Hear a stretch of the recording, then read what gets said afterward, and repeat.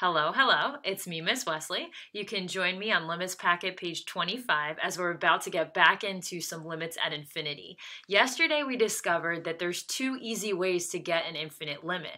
You could look at a function, a rational function like this one, and just like you would be finding a horizontal asymptote on the graph, you could compare degrees in the numerator and denominator, decide this is a balanced case where the limit would just be 1, or you could look at a graph of a function. Any of these functions can be graphed. And why don't you watch the table values or watch the function values towards the far right or the far left end of the graph. It looks like these values are creeping up to the HA. That's going to be at 1 there. But something we haven't talked about is, if you look at page 25, some transcendental functions. I see a mixture here. I see a bunch of trig expressions with some rational features to the graphs too, and some exponential stuff as well, and maybe even some logs. A joke is, I thought of a joke. Oh, it was, why did the student eat his homework? Well, because the teacher said it was going to be a piece of cake.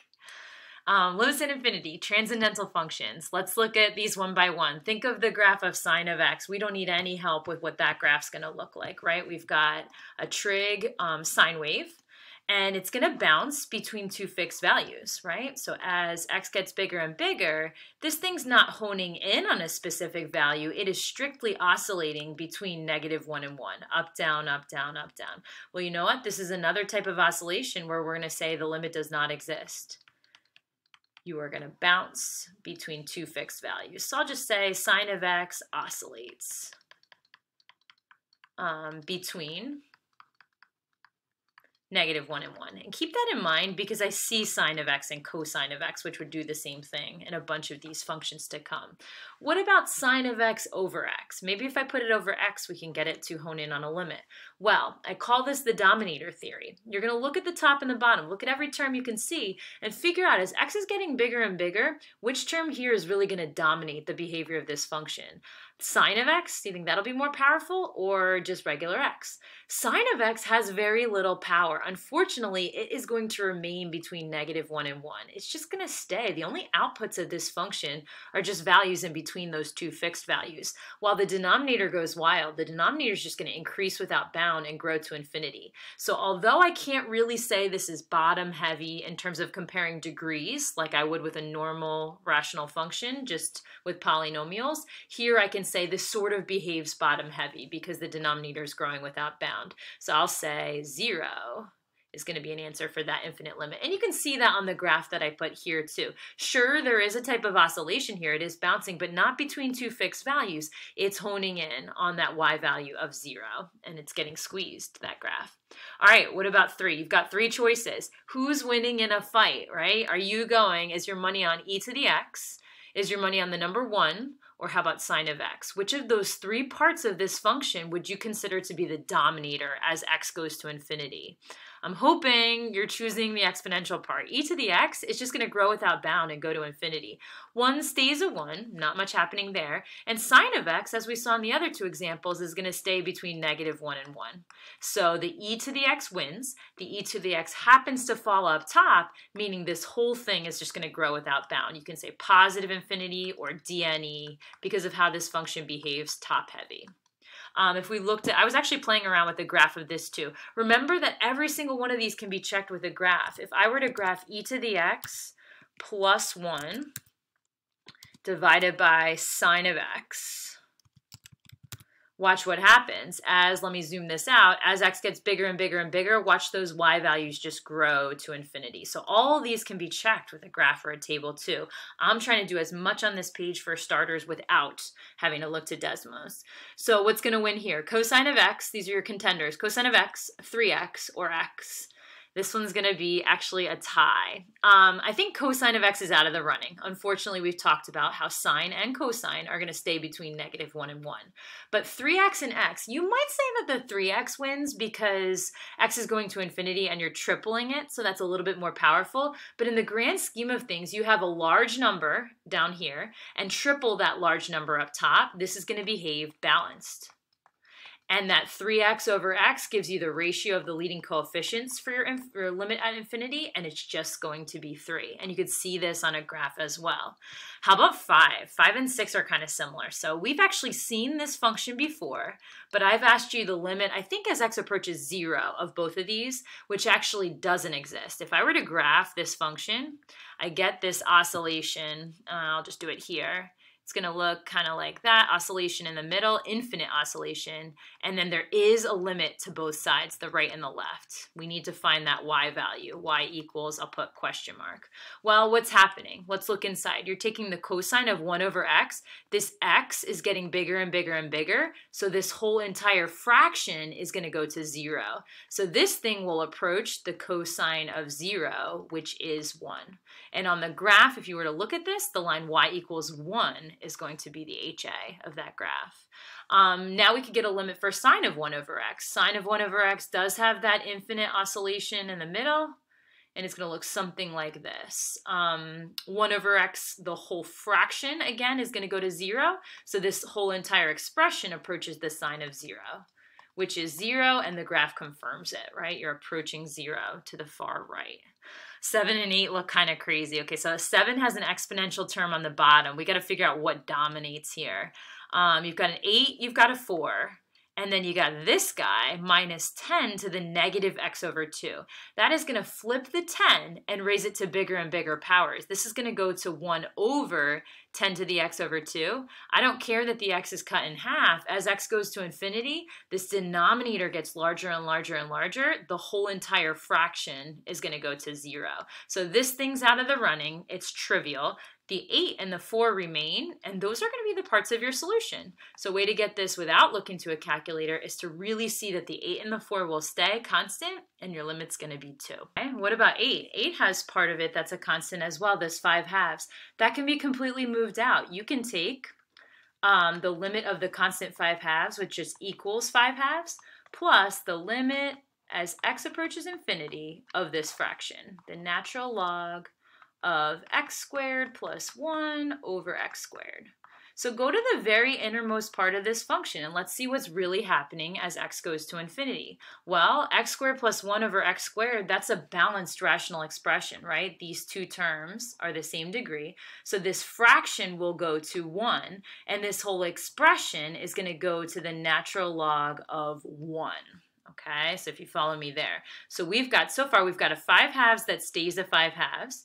We have plus the limit as x approaches infinity of the natural log of something that's going to go to 1. Well, this I know is 0, right? Natural log of 1 is 0. You end up with an answer of 5 halves plus 0, which is just the fraction, 2.5.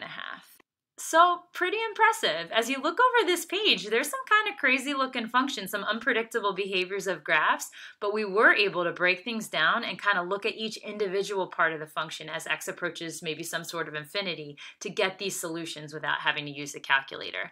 The ones coming up that I really like are these ones where you have to be creative and sketch a graph with certain limit requirements being met as well. We could actually take the time to look at a couple on page 26. I think these are kind of fun, so let's look at 9.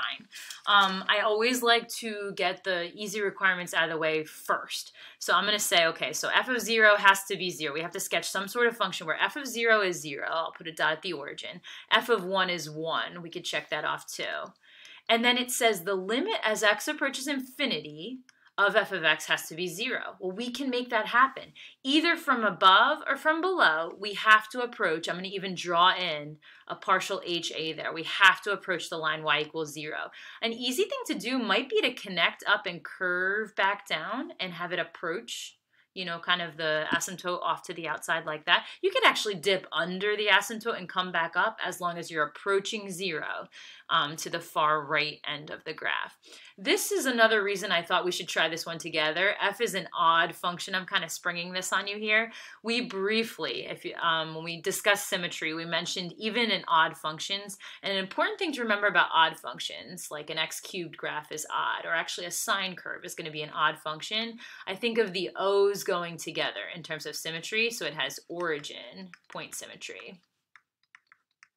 So what I can do here is, we've got part of the graph up in quadrant 1. We can actually map the graph over both axes. That's how origin point symmetry works. Not just that you have a mirror image over the x or a mirror image over the y, it's 2 quarter turns. So if I took this curve in quadrant 1 and mapped it over to quadrant 2, if you can picture it here, and then take that picture and map it down into quadrant 3. So the point 1, 1 is going to map over to the point negative 1, negative 1 down here.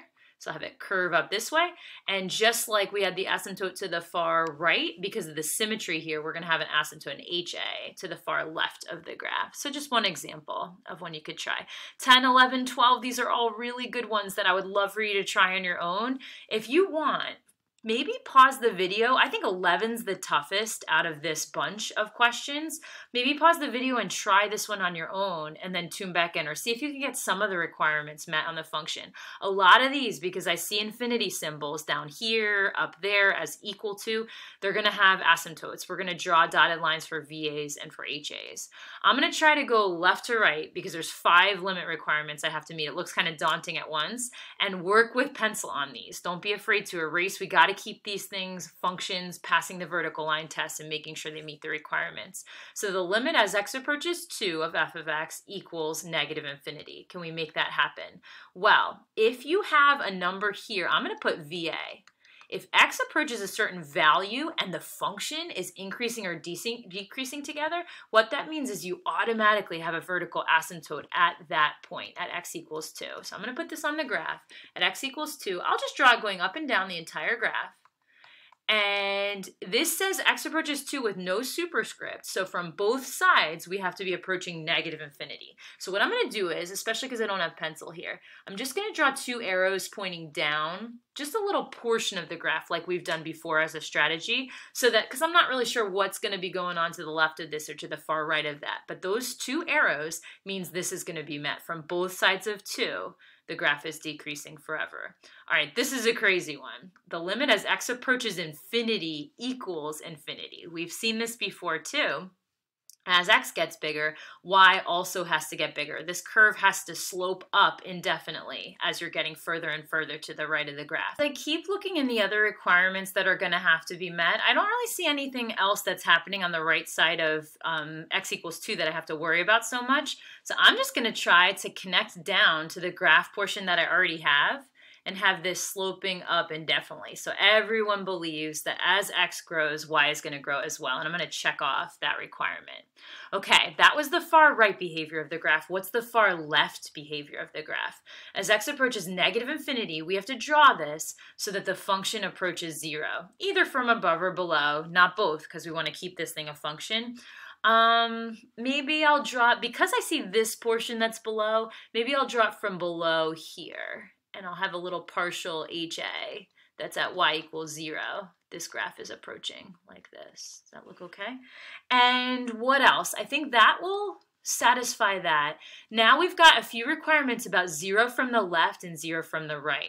Again, if you have a constant value here that x is approaching and an infinity symbol for those solutions, we can say that there's going to be a vertical asymptote. Just like we said there was going to be a vertical asymptote at 2, there's also going to be a VA at x equals 0. Now, different types of infinity to the 2 sides. So from the right of 0, your graph approaches positive infinity. So it's a good thing I didn't connect these yet.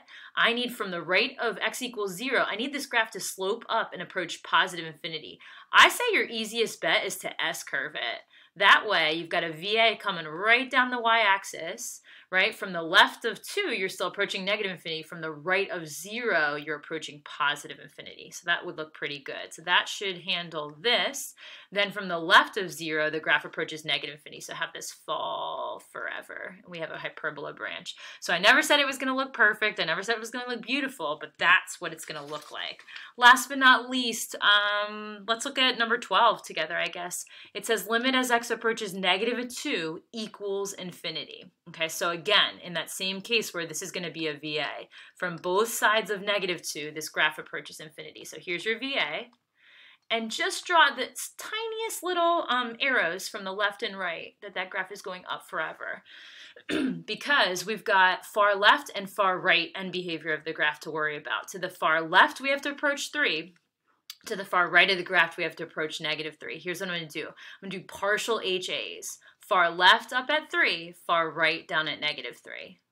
And you decide how you want this to look. I'll connect this down, so we're approaching this line that way, and I'll do a crazy big hyperbola branch here, so we're approaching -3 the other way. So rough pictures, not my best artwork by any means. It has been a pleasure talking with you about limits in calculus. I'll talk to you soon.